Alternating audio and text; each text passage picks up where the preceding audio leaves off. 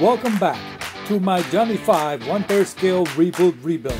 Now we're back again to complete the project. Stay tuned and watch the update of where we are today from 5 years ago. It's all happening right now. Okay people, back again with another update on my 1/3 scale Johnny 5 rebuild.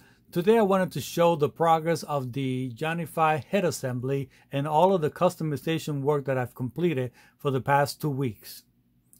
So as you can see, the head assembly is all completed. The details came out really nice.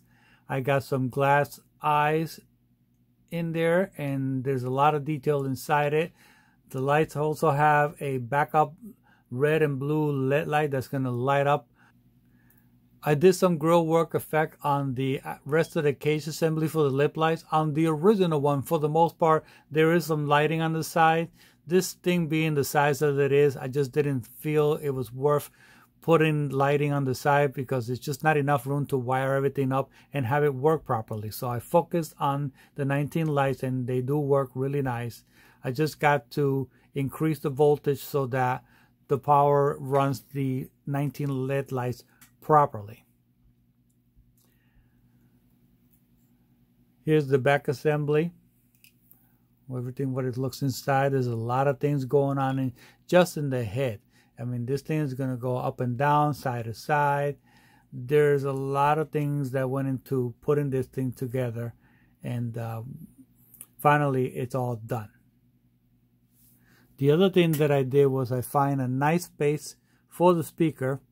It's actually going to be in the back side. It's going to be sandwiched in between here like so.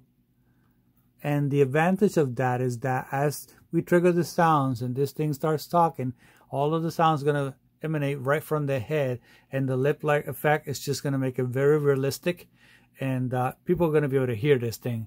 I'm using a 60-watt car amplifier to amplify the sound because the module that I'm using for the MP3 sounds, it's only a 1 watt 1 ohm speaker, and that just wasn't loud enough for what I wanted. So I put a 60-watt amplifier with this 4 ohm 8 watt speaker, and let me tell you, that is plenty loud now.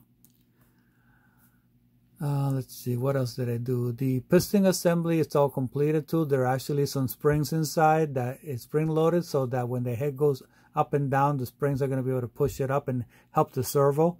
I still got a little bit of more calibration to do with the spring because the ones that are there are a bit too heavy. I got to find a set of lighter springs that are still going to do the work that I needed to do, but not fight the servo so that I don't burn out the servo as I'm operating the robot.